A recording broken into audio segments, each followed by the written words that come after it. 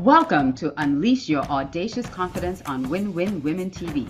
This show is all about sharing the tips, tools, and techniques that will allow you to step boldly in the direction of your dreams despite your feelings, fears, or past failures, to imagine what's possible for yourself and live the life you deserve. Well, hello, and welcome everyone to this episode of Unleash Your Audacious Confidence here on Win-Win Women TV. I'm your host, Alicia Curry, and I love talking all things confidence. You know that. If you watch the show at any point in time, you know that I love this topic. Let me get my headphones out of the way. I am super passionate about helping you unleash the confidence inside of you. And today's topic, we're going to talk about your authentic voice. How do you share your authentic voice with confidence? And before I get to that, I just want to welcome you all to Win-Win Women and to check out winwinwomen.com, check out the store, see what you can get. They have mugs, they have shirts, they got some swag, they got some things, and they also have some books there that you can partake of to help yourself, educate yourself in different topics. So go over to the Win-Win Women store, check it out. And so today we're going to talk about your authentic voice. And so what does that even mean? Right? I remember years ago, there was this big, like everybody was talking about authenticity. You got to be authentic. You got to be authentic. I think it was about 10, 12 years ago. And I stopped myself one day and I'm like, I'm hearing this word authentic so much. You got to be authentic and you got to show up authentically. And I started looking, like I really started observing people and looking at people and questioning myself and asking myself, am I showing up authentically? Am I really being who I am right now? Or am I faking it or putting something on for other people? And at the time, I have to say, at the time, I felt I was being authentic and true to me. I really did. I believe that. And what I wasn't aware of, because our minds play tricks on us, right? Our mind, I have a coach that says, your mind is as insidious as heck. He's like, it's so insidious. It tricks you, it deceives you, it buries stuff, it keeps things away from you, all to try to help keep you safe. All in this effort to help keep you in what it determines as safe. So in my mind, I thought I was being authentic. But as I started studying this out more and looking at things and even looking at myself, I realized there were thoughts, there were feelings, there were things that I was not expressing out of fear, out of limiting beliefs. And that was holding my authenticity hostage. My mind was holding my own authenticity hostage. And I didn't even realize that until I started using my voice and I started shedding layers of limiting beliefs and peeling those things away and really allowing myself to think and feel and experience things on a deeper level and express those things to people, that I start really understanding my own authentic voice. So as I'm going through this today, and I'll give you a few tips, and that's my very first tip, is to even know what is your authentic voice. You need to do some work there to figure that out. Otherwise, that's what really leads you to sounding like everybody else out there, is because you're listening to that and you're just using your mind as a filter. Not even a good filtration system. It's a regurgitation system. So it's what you're hearing out here. It's passing through just on a shallow level of your brain and then coming out of your mouth. And you're not allowing it to intersect with your own thoughts, ideas, and feelings of it. And do I believe this or not believe it? How do I believe it? Why do I believe it? What makes this true? What makes this not true? What, like really critically think about something before you regurgitate it. Because that's when you start sounding like everything and everyone else out there, is when you just allow it to come through your ears and pass directly through to your mouth without it interacting with your own thought processes and your own beliefs and everything like that. So,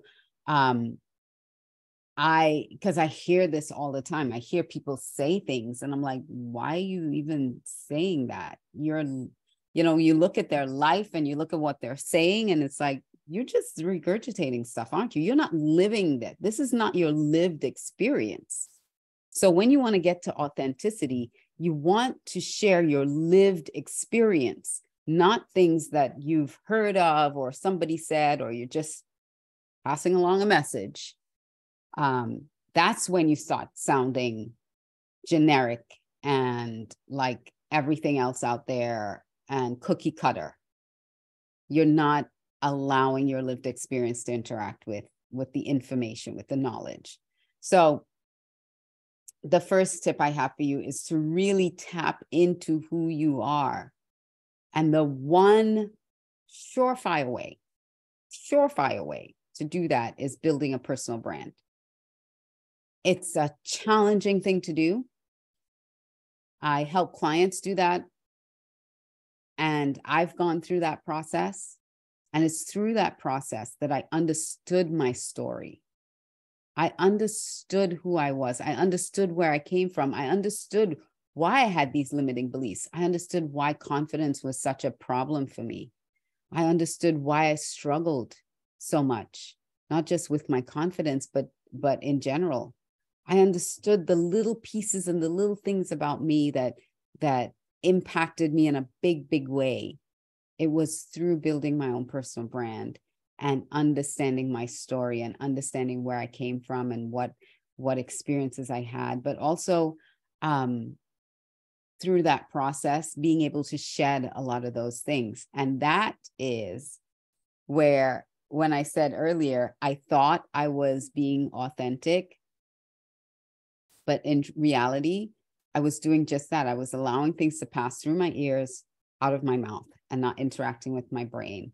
Or if it was like skimming the surface of my brain, of my thoughts, of my beliefs, if I would quickly reject things that made me uncomfortable or brought up any kind of challenge to my belief, my limiting belief about something.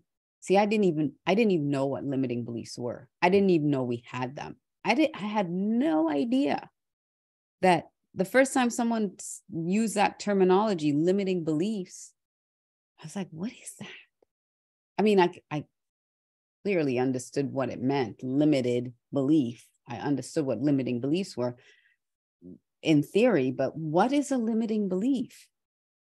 Well, it's a belief that you hold either about yourself or about a circumstance, a situation that limits you from seeing the possibility of other things with that particular concept or idea. So you're limited in your scope, you're limited in your vision, you're limited in seeing opportunities or seeing it a different way.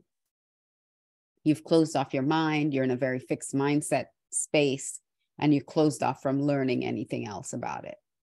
And I remember clearly being in a workshop with other entrepreneurs, and I was in this workshop and they were talking about tapping and, when you tap the pressure points, how it releases stress and it releases a lot of these other things, fears and anxieties. And and all these things. And I sat there and I'm like, well, I don't have any fear and I don't have any anxieties. I'm just, I'm just fine. I am fine. And I don't even know why I'm here with all these people. I mean, I'm telling on myself, but it was that those were the thoughts I was having. I was like, I don't even know why I'm here. So when we did the exercise, and we had this exercise to do where we're telling each other our fears so we could tap them away, I was sitting there with my ego and my ignorance. And I was like, I don't have any fear. I don't know what you're talking about. I don't even know why I'm here. And after that workshop, after I went to that workshop, I started really thinking, because I think a seed was planted during that workshop. I don't quite remember what it was said or anything like that, but I started to think, is that true? Am I operating without fear? I know that I'm a Christian woman and I have strong belief, and faith conquers fear. But if I'm truly to believe the Bible, and the Bible says, fear not, fear not, fear not, fear not, hundreds of times in it, I don't know the exact number, but if it says fear not so much, why is it saying fear not so much? Because fear does come. And it's an instruction or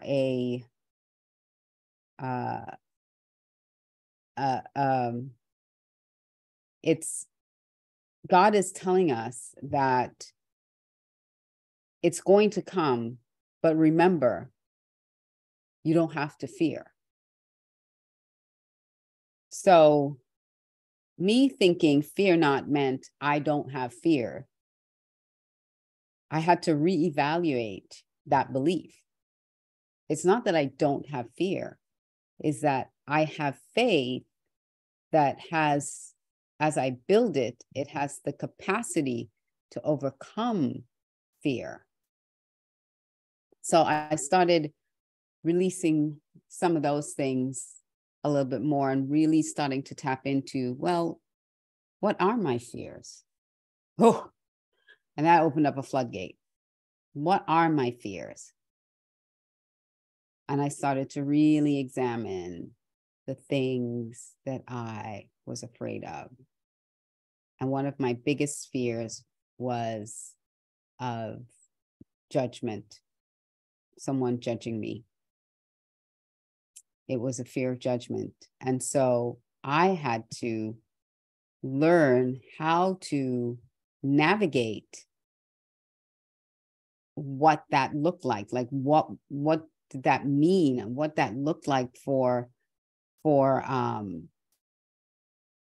that looked like for me. So just so we don't lose the topic, we are talking about your authentic voice, right? And I'm trying to share, how do you recognize your own authentic voice? And it's a work that you have to do. So I'm still on my point one about tapping into who you really are. And you have to look at what your fears are, what those limiting beliefs are, what your lived experience is. And when you understand those things, then you can start adding to that your vulnerability. And it's not as fodder for other people to gawk at or criticize or make fun of. It's an opportunity to share openly and honestly a piece of yourself that will connect with another person's struggle that is the same as yours or what you went through. Because you don't want to start sharing, and this is my next tip. You don't want to start sharing something as you're going through it when it is still quite painful for you and you have not yet kind of come out of the other side, learn the lesson. Because if you really want to make an impact with people, if you want to teach people, help people through things, coach people, or be a mentor for someone or be there for someone, you have to have walked a certain distance from the actual pain, that you can talk about it, that you can share it, and you can share the lesson, and you can share the hope, and you can share the value with other people without breaking down. If you try to share too early in this process, you can re-injure yourself, and you can injure yourself in a way that you don't want to share it anymore. Because you're too close, you're too vulnerable. And if someone says something or does something that is like picking the scab off the wound, when the wound is still raw and it hasn't quite healed, the scab is still fresh, it could do irreparable damage to you. So we don't want to step into that. We want to make sure that as you understand your journey and as you're building the understanding of your own challenge that you went through, maybe it's not as painful to you, or it happened a way long time ago. Like for me, it happened a way long time ago. So it wasn't something that I was still dealing with. I was able to share from a different perspective and a different place when I talk about my confidence journey. Now, some of you who have seen these episodes before, been a part of this show before, know that I went through a situation not too long ago where I was diagnosed with breast cancer and had surgery. I'm cancer-free now. But in the middle of that process, I did not share my journey. I did not share what was happening. In fact, a lot of people, when I started sharing it, were so shocked that I was going through that. And they were like, you never said anything to us. You never told me. Why didn't you tell me? So because I needed to walk through the journey, I needed to see myself on the other side of it and know that I was better than okay before I was ready to share, because there were some tough times in there. And I don't want to be, because I want to be a beacon of hope for someone, and I want to be I want to share things openly and vulnerably, but not in a way that might cause someone else pain or myself. I chose to hold on to that journey until I walked it all the way through. I remember not too long ago, there was a celebrity who she shares a lot of her life and her family on Instagram. She shares a lot of herself on Instagram. And she was pregnant, and she was so excited for this new baby that they were having, and would share all the pictures of, the different stages of her pregnancy and stuff. And then unfortunately, she started having pain, started bleeding, went to the emergency room, and documented the process. Now, I am a big proponent of documenting things, documenting events, documenting things that are happening in your life, taking videos, taking photos, allowing that to also be part of your healing journey.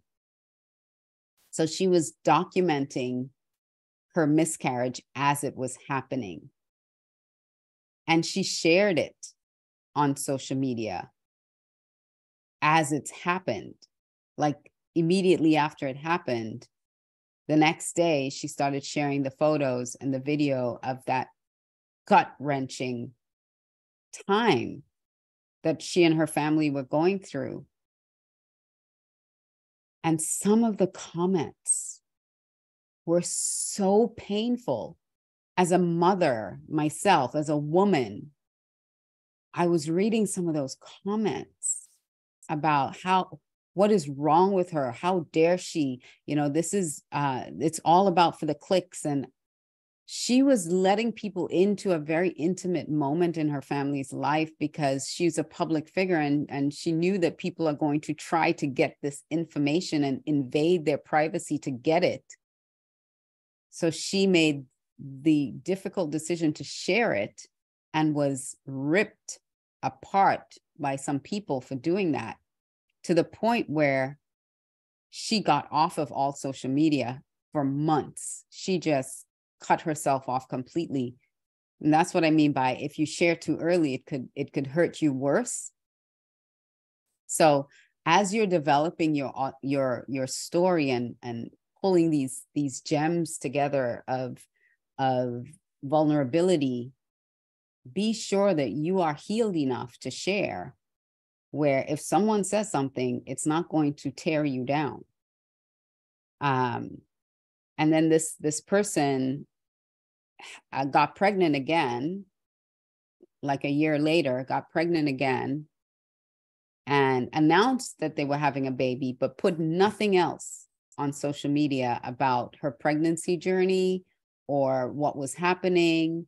She announced the baby after the trimester where she lost her last child had passed. And then she shared that when they knew that they were completely out of the woods, it had been like 6 months. And then she shared that she was pregnant, and everybody's like, oh my God, what happened? And then she didn't even share a lot about the birth or anything like that, because that experience that she had is still so painful. And I'm sure, trolls out there would have said some other stuff. So as you're finding your authentic self and your authentic voice, and you're wanting to share some vulnerable pieces of you, make sure to protect you first. Protect you first. Protect the you that you are. And know that that story that you're about to share will help other women, help others out there. But always make sure that if someone trolls you or someone says something, that it's not going to be like picking at a scab. Rather, it's like picking at a healed, a scar that's been healed, completely healed. And, I have a scar from a burn that I burned myself severely one year, really badly, on my leg. And now the scar that's there, completely healed, to the point that I don't even remember it being there. And unless I wear shorts or something that someone sees it and they're like, oh, what's that? Like that. It's like, oh, I even forgot that's there. It's just like, no big deal. So if someone says something, it's like, no big deal. But before that was healed, I was covering that thing up. I didn't want anybody to see it. It was so embarrassing. I couldn't believe I did that to myself, that I was so careless, that I burned myself so badly. And I thought my leg would be deformed forever, and I would never, ever, ever be able to wear a pair of shorts again, or a skirt that was above the knee. And I really, really, for a couple of years, was hiding that scar. And now it's like nothing. So that's where you have to get with your story, that you could tell the story, you can bring the emotion into the story, you can share that story with all the same, because you remember it vividly, but the emotional charge isn't there for you to get overwhelmed by when you're sharing it. You could still feel choked up by it, but don't get overwhelmed by it. All right. Oh, I've talked so much. So when you're sharing your authentic story, make sure that you can articulate the pain points. the really difficult parts of it. So that's the next step, the difficult parts of it that were painful for you to go through, so that you can connect to someone else's pain, but also that they see you on the other side of that pain, so that they can have hope and know that, oh, okay, she went through it, then I can go through it too, and I can come out on the other side.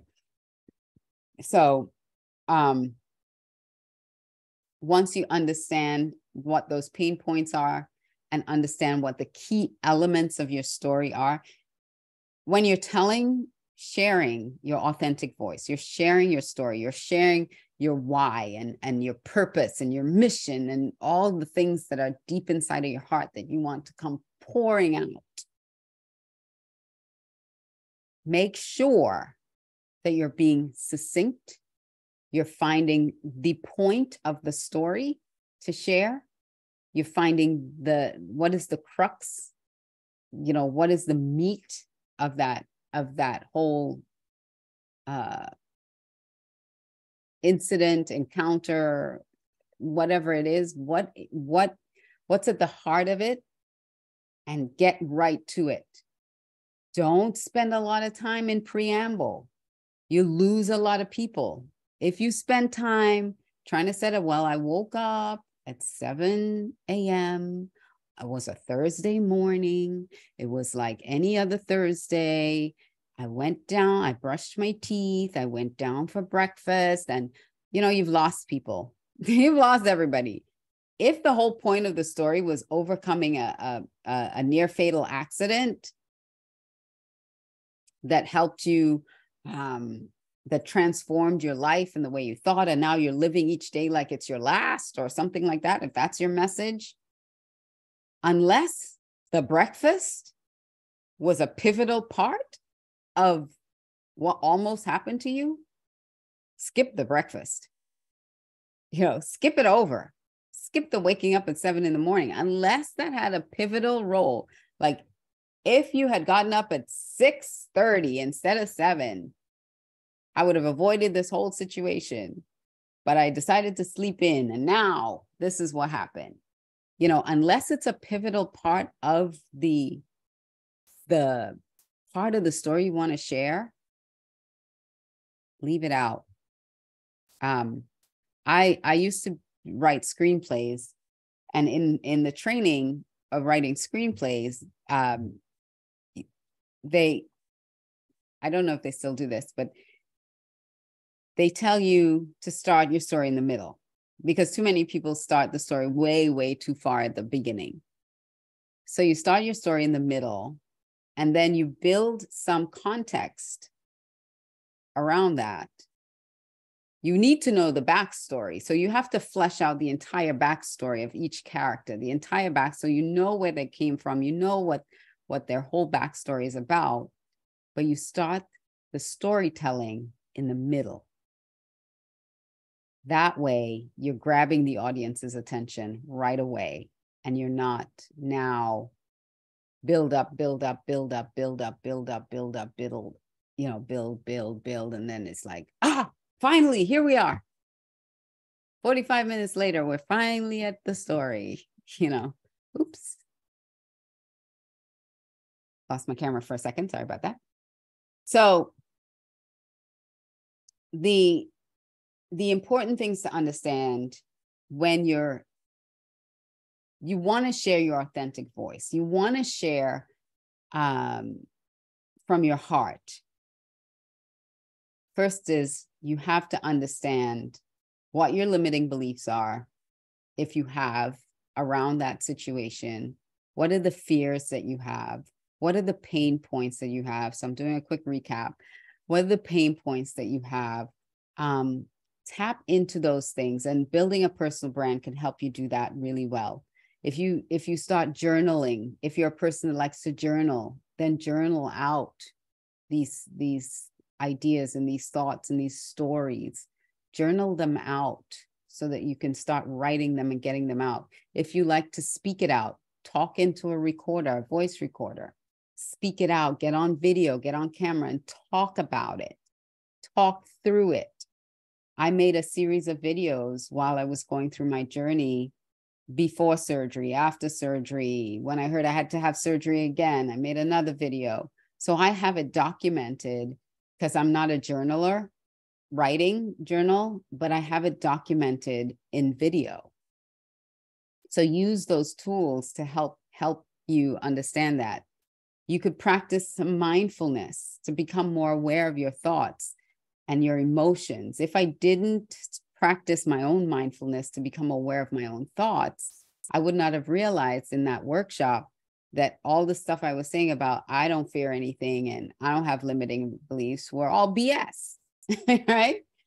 So, you know, you need to go deep and practice mindfulness. Maybe ask some people around you what their thoughts about it was, watching you go through something like that. How did they see it? How do they feel about it?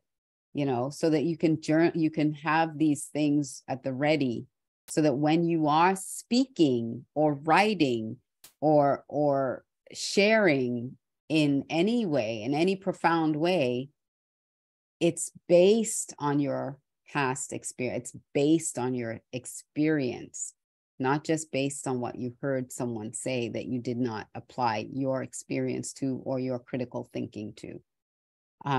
So that's really, really important. And I hope this has been helpful in uncovering and really discovering your voice, your authentic voice, so that you can share it with the world, because there's only one of you. While experiences can be universal, say for instance, a divorce, over half the population go through it. Your experience is unique. The way you handled it is unique. So what are the pieces of that you can pull out and share in a very truthful, vulnerable way that connects with the audience? And that is how you find and share your authentic voice. Hope you enjoyed it. Until next time, this is Alicia Curry signing off, saying, be bold, be brave, and every day do one thing to step out with audacious confidence. And I will see you next week with another episode of Unleash Your Audacious Confidence here on winwinwomen.tv. If you want to connect with me, if you want to know more about building your own personal brand, go ahead, connect, alicia360.com, alicia360.com. Would love to hear from you. Let me know if you're enjoying the show. You can send me a WhatsApp. You can follow me on any social media and send me a DM. Would love to hear from you. Would love to hear any ideas you have for the show, or if you have questions or comments that you'd like me to answer on the show, I'd be happy to do that. So please reach out, connect with me, and I'd love to learn more about you so I can help you unleash your audacious confidence. Till next time, bye.